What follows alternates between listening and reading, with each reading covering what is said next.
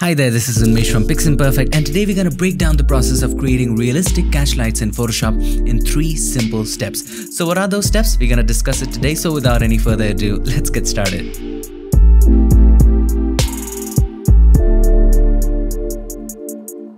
So here we are in Photoshop, and if you want to go ahead and download the sample photos and follow along, check the links in the description. So what is the first step? The first step is finding an eye with catchlights that match. What does that mean? Well, it again breaks down into 3 elements. Number 1 thing is, what is the source of light? Is it the sun or is it a softbox? So as you can see in this case, it looks like a studio shot, and it is a studio shot. So possibility is it can be a softbox, it can be an umbrella, right? So we will go for softbox. Why does that matter? It matters because the shape of the source of light will be the shape on the eye. So for example, if you have a softbox as a source, the catchlight will be square or rectangle or in that shape. So the shape matters. The second thing that we need to worry about is how many lights are there. As you can see in this shot, light seems to be coming from just one direction. The other side might be a reflector. So there will be just one catchlight here. If there were 2 lights, one from this side, one from that side, one from the bottom, well, there might be more than one. But in this case, we don't have to worry about that. So I searched for stock photos for the perfect catchlights that would match these criterias and found this one. And this matched right in because there's just one catchlight. Also, it's a soft box. So it just looked perfect. Now the third element to the first step is just make sure that you can separate this catchlight. And how can you make sure that it separates? You can create a levels adjustment layer just to see whether that separates or not. Take this slider from the left to the right. As you can see, it easily separates it. On a black background, white one, separatable, or whatever you want to call it. So 3 things. Number 1, keep in mind the source of light. Number 2, how many lights are there? Number 3, can you separate it? The second step is placing the catchlights. Now when you place the catchlights, again you have to keep 3 things in mind. Number 1, what is the direction of light? So let's move into Photoshop and let me show that to you what it actually means. So here we are back in Photoshop again, and all we need to do with the help of the lasso tool, just let's make a selection right here. Copy it, press Ctrl or Command C. Get back to this document, press Ctrl or Command V. Let's place it right there. Okay. Just place it here for now, and let me explain the direction of light. So what is the direction of light in this photo? Where is the light coming from? Let me show that to you. So in this photo, the light is probably coming from this direction. So where will the catchlight be? The catchlight will be here, not here. If the light was coming from that direction, it might have been this side. So common sense, it's very obvious. Catchlight will be there. The second thing we have to keep in mind is how close the light is. If the light is closer, the catchlight will be bigger. If the light is further, the catchlight will be smaller. So the light doesn't seem very far away, so the catchlight will be a little bit medium sized. And the third thing that we have to keep in mind is the sharpness. When we zoom in, as you can see, the catchlight is very sharp, but the eyes and all the other details are not that sharp. If we don't adjust catchlight for sharpness, it will give the viewer a direct sign that, hey, this was added later. So keeping in mind the direction, we might have to flip it because it's in opposite direction in here, right? As you can see, the light is from the left hand side. Let's get back to this document. Let's just delete this arrow that I created. Okay, Control or Command D, right click on it and choose Flip Horizontal. Now it's flipped. You can just place it right there, adjust it just like this, adjust it, and you can make it bigger if you want to. I'm going to keep it at that. It looks pretty good. Now we just want to show the lights, not all the other details here. What is the blend mode which brightens stuff? Screen. And what is the blend mode which deletes the blacks? Screen. So let's go ahead and change the blend mode to screen. It looks pretty good, but there are some details which are coming up. Simple. To remove it, all we need to do, we need to create a levels adjustment layer and make the darks darker, make it totally black so that it deletes. So if we do that, the image also becomes darker. So we need to create a clipping mask. Click on this button, it creates a clipping mask and limits the levels just to layer 1, which is the catch light. Now you need to take it to the left. See, it's going away. Isn't that so awesome? Alright, this seems to be alright. I think I need to erase this area. Let's just turn it off and on. No, this is a part of the subject. Have a look how realistic this looks. So this is the before and this is the after. So much more better. Now as you can see, it's very sharp and these areas are not that sharp. You might have to blur it just a little bit. So select this and go to filter, blur, and then Gaussian blur. Not too much blur, just a little bit of blur will go a long way. 0.4, 0.8 is too much. Let's go 0.4, hit OK. Now we have adjusted this for sharpness. Now if you want, you can also decrease the opacity, just like so. But I guess opacity of 93 is good for this. Let's move on to step number 3. Step number 3 is adding highlights and details. Just adding the catch light is not enough. And here's why. Let us get back to Photoshop and let's understand this first. So I'm going to create a white layer, just like so. And this is just for understanding. So for example, this is your eye. Let's paint with black. Side view of your eye, right? All right. And here is the eyebrow and you get the idea. And here is the nose and the mouth and all that stuff. All right. So here is your eye and this is your eyeball. Okay. And this is the pupil. And this area is the iris. You know that. So the light enters from here. And here you see the catch light. Let me change the color to something that you can see. And here you see the catch light. Now when the light enters, part of it enters this pupil and goes to your retina where you can see. It also ends up hitting this area, adding shine over here. And then it gets back to your camera and camera sees the shine on the opposite area. So the catch lights enter from here, part of it goes inside, and it also adds a little bit of shine over here, right? Let's go ahead and delete that. Now we need to add shine on the opposite side. So here we need to add some shine and details.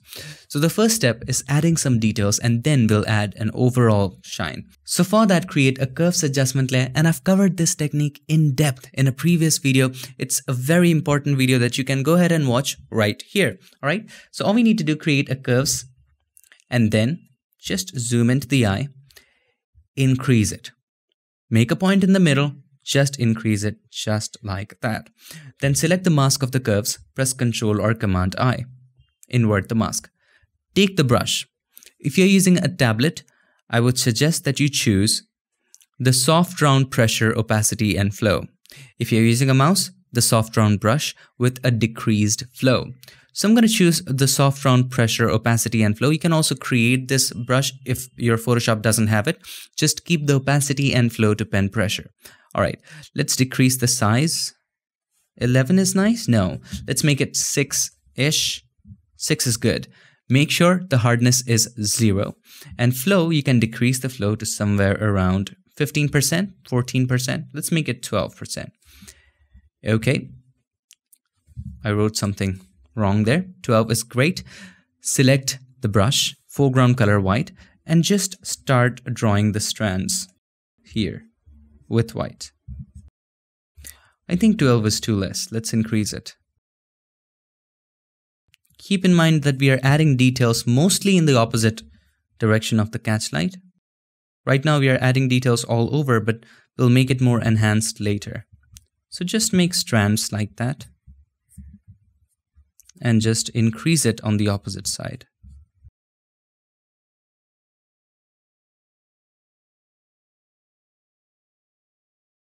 You can add some random lines here and there. It looks pretty okay. Let's zoom out and have a look. So here is the before, here is the after with all the details. Now you might want to increase it a little bit. Now, to make it even more prominent, it's kind of too much. Here's what we do. We only make it more visible on the opposite side. So put the curves inside a group. Press Ctrl or Command G with the curve selected. Now we have a group with just the curves inside it. Now we can have two masks for this. We have one mask here and we can have another mask for the group. So we can create a mask for the group right here. We can take a brush, make the brush a little bigger and remove it from the sides. Make the foreground color black, press X to toggle between the foreground and the background and just erase it from the sides a little bit, not so much, just to make it more visible on the opposite side. Let's just collapse it and erase it just a little bit here and there. Now have a look, it looks much more natural. Here's the before, here's the after, so much more better. If you want, you can decrease the opacity. Now let's add one more shine, and this is kind of overall. So create one more curves adjustment layer, drag it up, just like that, just collapse it, and then select the mask, press Ctrl or Command I. Take the brush, make sure the foreground color is white, and just make a dot here, make a dab. You can increase the flow if you want to on the opposite side, just like so. Okay, great. Now double click on the right hand side of the layer. If you want, you can take away the dark areas from this by taking the slider of the underlying layer from left to right. So hold the Alt or Option, click on the slider to break it apart, to make it smooth. And you can do something like that. There we go. Here's the before, here's the after, gives it much more dimension. Now I want to make one more copy of this one. And in this copy, I don't want to apply any blend diff. Double click on the right hand side and I want to bring it back to normal. Hit OK. And probably I'll just decrease the opacity here. It's just something I wanted to add extra. There we go. Have a look at the eye. This looks totally awesome. Now you can make a group of both of these curves if you want to, and then control it. Hold the Control or Command, select the other one, press Control or Command G, and then control the opacity of both the groups. There we go. Just like that. Or maybe I want to increase the opacity to 100. I'll get back to this one. What was this one doing? Okay, or I'll just decrease the opacity of this one and probably increase the opacity of this one. And then control the opacity from here. There we go. I'm happy with somewhere around 65-ish, and that's great for me. Have a look at the eye. This looks so amazing. Now let's make a group of all the highlights that we added. It's becoming a little confusing, so hold the Control or Command. Select the other group as well, just the highlights, not the catchlights. Press Control or Command G. Right, so we have the highlights right here. And let's try making a copy of it and see what that does. It makes it even more awesome, right? So we select both of these groups again, press Ctrl or Command G, create a massive group. Now decrease the opacity of this group. Looks really good. Okay, so we have a great eye right here. Now we don't have to work so much harder for this eye. All we can do, create a group of everything which is above the subject for the eye. So select the topmost one, hold the Shift key, select the bottommost one with the eye details, press Ctrl or Command G. And you can just double click here and name it eye right. Okay, make a copy of this, press Ctrl or Command J. And now just let's move it to the left eye. Like that. There we go. Now we might have to make some adjustments here. Just place the details properly. Okay, I think we have to make some adjustments to the catchlight. So for the catchlights, we might have to move it a little bit right here and make it a little smaller. Okay, and probably delete it from this side. Bring it here. Take the eraser. Where's the eraser? There we go. Make it a little harder, just like this, and probably erase it a little bit from here to add the shape of the nose right there. Okay, now it looks much more realistic. Now let's go over the details of this one. The right eye copy, which is the left eye, left. There we go. Here are the details. Let's decrease the amount here. There we go. And you can move the details if you want to with the group, and you can just move it with the arrow keys as well. And there we go. Let's just zoom out and have a look at this. Totally awesome. Now let's just shut it and collapse it. So here is the after, and let me show you the before. It's completely mind-boggling. And here is the before. Hollow eyes, right? And once you add the catchlight and the highlights, have a look at it. Totally, the eye pops out. Not pops out. Don't search that on Google.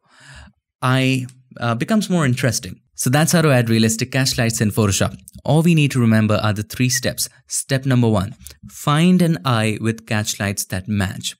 When it comes to matching, keep in mind the source of light, how many lights are there, and thirdly, can you separate it? Second step is placing it. When placing it, again, keep 3 things in mind. What is the direction of light? Direction matters because if the direction is on the right, you're going to place the catch light right here. If the direction is on the left, place the catch light here and accordingly. Another thing is how close is the light. If the light is close to the subject, the catch light is going to be bigger. If the light is further, the catch light is going to be smaller. Also zoom in to check the sharpness. If the eyes of the subject are very sharp, you have to make the catch light sharp as well. If it's blurry and if the catch light is sharp, that's not going to work. Third step is adding the highlights and the shine on the opposite side on the iris. And how can we do that? Very easy. Create a curves adjustment layer. Make those lines in the mask. Create one more curves adjustment layer. Just add one blob right there, soft blob. You get the idea. And you can just copy, increase the power, do whatever you want. Now, once you have one eye ready, just group it up, copy it over to the other eye. That's pretty much it for this video. I hope this video was helpful, and if this was, make sure to give us a like, and also don't forget to subscribe, and not just subscribe. Ring the bell so that you, my friend, don't miss any other future tip, trick or tutorial. Thank you so very much for watching, and I would like to take this moment to thank all these nice and amazing people for supporting this channel on Patreon and helping keep PiXimperfect free for everybody forever. Thank you so very much for your support. I'll see you guys in my next one. Till then, stay tuned and make sure that you keep creating.